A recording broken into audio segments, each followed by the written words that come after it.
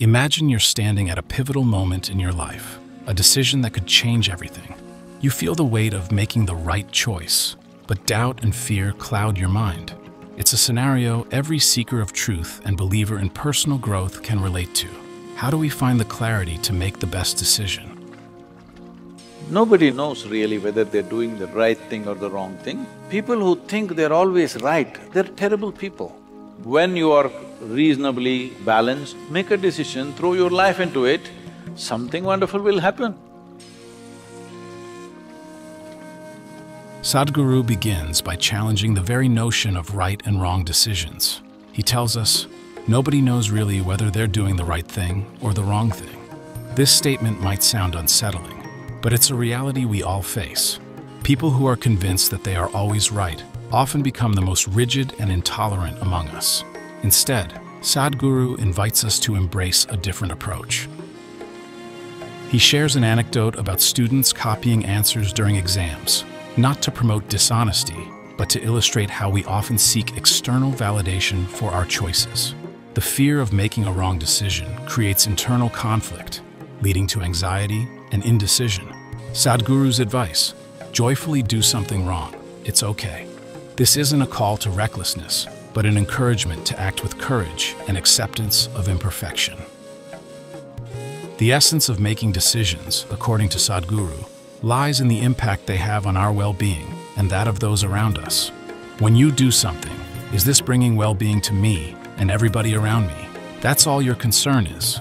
This shift from a binary right-wrong mindset to a focus on well-being is transformative. It frees us from the paralyzing fear of making mistakes and allows us to act with compassion and inclusivity. Sadhguru warns against the dangers of believing we are always right, as this mindset breeds tyranny and intolerance. Instead, he urges us to awaken the humanity within you. By doing so, we expand our boundaries and include others in our decisions, fostering a sense of unity and collective well-being. He explains that human nature is naturally inclusive and expansive, unlike animal nature, which is exclusive and boundary-setting. Human nature is naturally inclusive. Animal nature is exclusive. It wants to fix boundaries. By embracing our inherent inclusivity, we can navigate life's decisions with a sense of purpose and connection. Sadhguru advises making decisions when we are balanced, clear, and happy, not frustrated or confused. When you are reasonably balanced and clear and happy, not frustrated about something, make a decision, throw your life into it. Something wonderful will happen. This approach emphasizes involvement and commitment over correctness. Life, he asserts, is about total involvement, not about being right all the time. He reminds us that the perception of right and wrong is subjective and ever-changing. Till the last day of your life, you cannot really decide what is right and wrong, because there will always be another set of people who says, this is wrong. This perspective encourages us to focus on inclusive well-being rather than rigid judgments. Sadhguru's wisdom offers a liberating perspective on decision-making. By shifting our focus from the fear of being wrong to the pursuit of well-being for all, we can navigate life's choices with greater confidence and humanity. The path to making the right decision lies not in certainty, but in our commitment to inclusivity and collective well-being. So, the next time you're at a crossroads, remember Sadhguru's words: when you are reasonably balanced, make a decision, throw your life into it, and something wonderful will happen. My question to you is, whenever we make decisions, there is always a right or a wrong decision. Whether the decision taken is right or wrong is only eventually realized. How would I know I took the right decision, and how will I know if I'm taking the right decision or wrong decision while making it? But why are you copying a question? Copying it, that's what I had in mind, so I wrote it down. Okay. No, I was never so interested in the examinations, I never bothered. But I saw when I was in college, lot of people inside their sleeve, here, there, everywhere they've written and all kinds of chits and things, but they were all copying answers. Question you copy because… No, I'm not trying to make a comment on you because this is everywhere. Because you are creating such a level of conflict within yourself for every simple thing that you think you could always be doing something wrong, something wrong, something wrong. Well, joyfully do something wrong, it's okay. Hello? Nobody knows really whether they're doing the right thing or the wrong thing. Do they know for 100%? No. So don't bother yourself too much about is this right, is this wrong. It is just that when you do something, is this bringing well-being to me and everybody around me? That's all your concern is. People who think they're always right, they're terrible people. You produce tyrants out of this. I am always right, I made all the right decisions in my life. This is a tyrant. This is not a human being. It becomes a very ugly human being who does everything right. You don't have to do right things. Just be a little more human. Just make sure when you do something, it's good for you and good for everybody around you. That's all. It is right, it is wrong. Who is to decide? If it's bringing well-being to everybody, it is the right thing, isn't it? Nobody can decide what is right and what is wrong, because for 1,000 years they've debated the same things and nobody has come to a conclusion as to what is right and wrong. And people who believe they're doing the right things, they did the most horrendous things to each other, always. So instead of looking at right and wrong, which is a consequence of a morality in which you believe, why don't you awaken the humanity within you? Why don't you become a living humanity? Humanity means just this, already we spoke about this. Animal nature means fixing boundaries. Human nature means expanding or including everybody into your boundaries, because this is a natural longing. Wherever you are, you want to be something more, something more. What is this? This is because your intelligence has come to a place where it doesn't like boundaries. It wants to expand. This is human nature. Human nature is naturally inclusive. Animal nature is exclusive, it wants to fix boundaries. So instead of being in boundaries of right and wrong, even if somebody is wrong, let's include them and do the best we can. Because the moment you think, I'm doing all the right things, everybody looks wrong in your life. See, please sincerely address this and see, most people are in this condition. Except themselves, everybody is wrong somewhere. If everybody is wrong and only you're right, it's a sign of madness, it is not a sign of being right. Sadhguru opens by addressing a universal dilemma, the anxiety over making the right decision. He reassures us that nobody truly knows if their decisions are right or wrong until they see the outcomes. He emphasizes that individuals who are always convinced of their correctness often become intolerant and rigid. Sadhguru encourages us to make decisions when we are balanced and clear-headed, promising that committing fully to our choices will lead to wonderful outcomes, even if they aren't always right by conventional standards. Drawing from a relatable scenario, Sadhguru recalls seeing students copying answers during exams. This, he explains, is a metaphor for how we often handle decisions in life. Copying or seeking to replicate what others do indicates a lack of understanding and preparation. It highlights the inner conflict and fear of failure many of us experience. By addressing this, Sadhguru suggests we focus on gaining clarity and understanding rather than blindly following others. Sadhguru shifts the focus from the binary of right and wrong to the broader perspective of well-being. He advises that instead of obsessing over whether a decision is right or wrong, we should consider if our actions contribute to our well-being and that of those around us. He warns that thinking we are always right can lead to negative consequences, creating an environment of tyranny rather than understanding. The core of Sadhguru's message is to prioritize humanity and compassion over the need to always be right. He emphasizes that our decisions should bring well-being to ourselves and those around us. By being humane and considerate, we can transcend the simplistic dichotomy of right and wrong and create a more inclusive and positive impact on our community. Sadhguru calls for a shift from moral judgments of right and wrong to awakening our inherent humanity. He urges us to embrace our natural inclination to include others within our boundaries, expanding our sense of self to encompass those around us. This, he argues, is the true essence of human nature, to be inclusive and expansive, rather than exclusive and constrained. Expanding on the idea of inclusivity, Sadhguru contrasts human nature with animal nature. While animals set boundaries and remain exclusive, humans naturally seek to include and expand.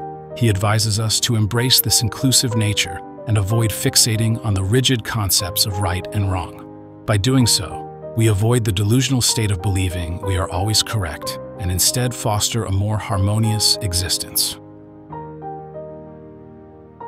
Sadhguru emphasizes the importance of making decisions when we are clear and positive. He acknowledges that while our decisions might not always be right, they can still lead to significant and positive outcomes. The success of our decisions depends on our competence and the context of the times we live in. By approaching decisions with clarity and positivity, we maximize our potential for positive impact. In his concluding remarks, Sadhguru reminds us that life is about total involvement rather than correctness. He encourages us to engage fully in whatever we do, prioritizing the well-being of everyone involved. By being inclusive in our actions and fully committed, we can create a meaningful and fulfilling life, transcending the simplistic pursuit of being right. So do not waste your time in right decisions, wrong decisions. When you are reasonably balanced and clear and happy, not frustrated about something, make a decision, throw your life into it, something wonderful will happen. You may not do the right thing, but you may do a great thing, you may do a wonderful thing, that's good enough. How far will I go? What will happen? Well, that depends on various things, your own intelligence, your competence, and the times in which we exist.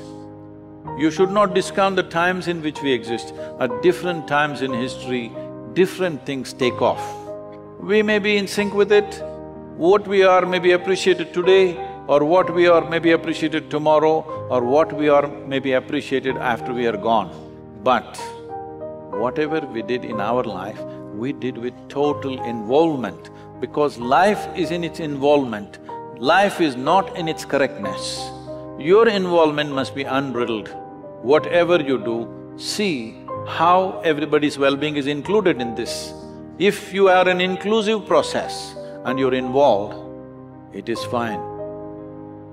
Are you right or wrong? Right or wrong, till the last day of your life, you cannot really decide what is right and wrong, because there'll always be another set of people who say this is wrong, isn't it? Life is full of choices, and we often find ourselves at crossroads, unsure of which path to take. The pressure to make the right decision can be overwhelming, leaving us paralyzed by the fear of making mistakes. But what if the key to a fulfilling life isn't about choosing right over wrong, but about something deeper and more meaningful? Think back to your school days. Remember the anxiety during exams, the fear of failing, and the desperate attempts to get the answers right. This fear of making mistakes often follows us into adulthood, creating inner conflict and doubt. Sadhguru teaches us that the true essence of decision-making lies not in the binary of right and wrong, but in the impact our choices have on our well-being and the well-being of those around us. Instead of obsessing over whether our decisions are right or wrong, we should focus on bringing well-being to ourselves and everyone affected by our actions. Decisions made from a place of clarity and balance, rather than fear and anxiety, tend to bring positive outcomes. Sadhguru emphasizes that people who believe they are always right often become rigid and intolerant. Instead, we should strive to be more humane, ensuring our decisions are inclusive and compassionate. Human nature is naturally expansive and inclusive, while animal nature is exclusive and boundary-setting. By embracing our inherent tendency to include others and expand our sense of self, we can move beyond the rigid concepts of right and wrong. Sadhguru advises us to make decisions with clarity and positivity. Even if our choices aren't always right, they can still lead to significant and positive outcomes if made with a clear and positive mindset. In his teachings, Sadhguru reminds us that life is about total involvement rather than correctness. He encourages us to engage fully in whatever we do, prioritizing the well-being of everyone involved. By being inclusive in our actions and fully committed, we can create a meaningful and fulfilling life, transcending the simplistic pursuit of being right. The success of our decisions depends not only on our competence, but also on the context of the times we live in. By approaching decisions with clarity, balance, and a focus on collective well-being, we can navigate life's choices with confidence and humanity, ensuring our actions lead to positive and fulfilling outcomes.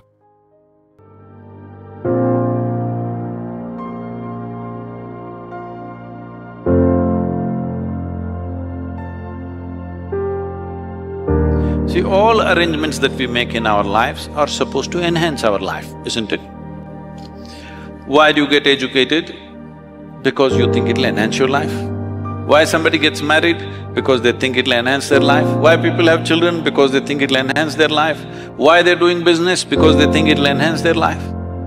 But look at people's faces and see, before they got educated, before they got married, before they had children, how they were and how they have become today. Does it look like they're enhanced? Hello? They become like this. So obviously, they made so many arrangements that they cannot handle.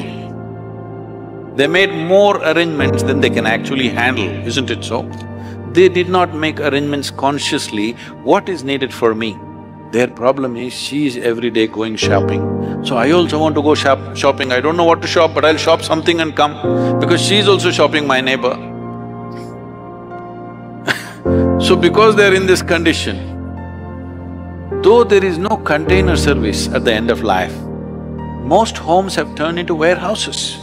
Most people have things in their homes that they have not used for a year or two and still there. They can't give it away. But it is cluttering their life in such a way they have to trip all over the place to walk around in their homes. Because they did not build this home, they did not buy these things, they did not form these relationships as a way of enhancing their life. They are using everything to entangle their life. You make whatever the kind of arrangements you make, but the kind of arrangements you can handle, isn't it? You don't try to make arrangements like somebody else and you don't know how to handle. Why do you make an arrangement that you don't need? If you make an arrangement that you don't need, these arrangements will become entangling. So if you… what kind of arrangement is best for you? You just make that. A spider weaves a web for other things to be caught. But if you're that kind of a spider, you build a web in which you're caught, you're a stupid spider, isn't it?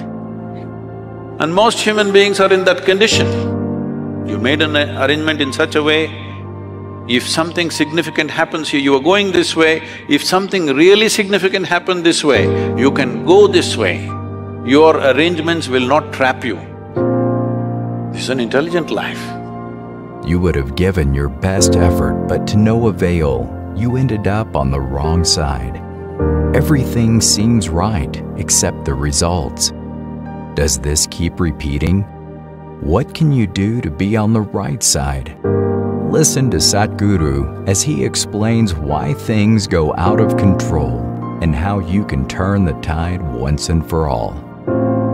If you just happen to be in the wrong type of ambience, negative things can hit you. To always end up in the right place in your life, it's a certain talent, don't think it's luck.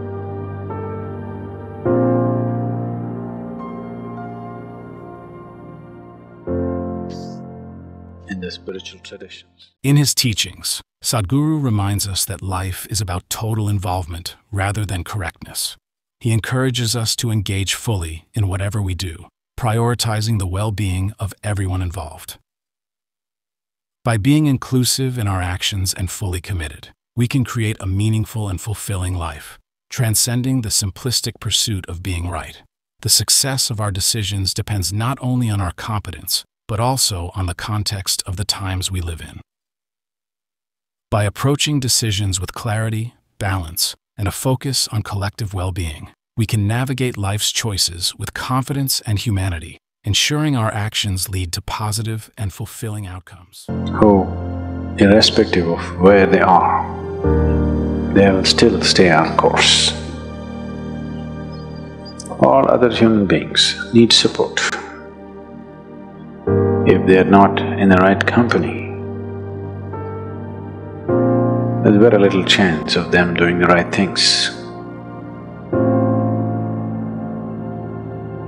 Unfortunately, that's a reality. It is not necessarily a misfortune, because what this means is they are open to influence. It is the responsibility of the social fabric to create the right atmosphere for every individual, to grow towards what is beautiful for the individual and for everybody else around him. But not always, or rarely, societies conduct this responsibility.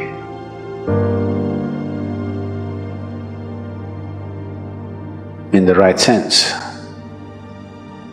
because societies are not led. Societies are allowed to go through a metamorphosis depending upon what is the influence, in that direction it grows. So to be under the right kind of influence, an influence which nurtures you towards your ultimate truth, an influence which gives you the necessary courage and strength to walk the path of integrity.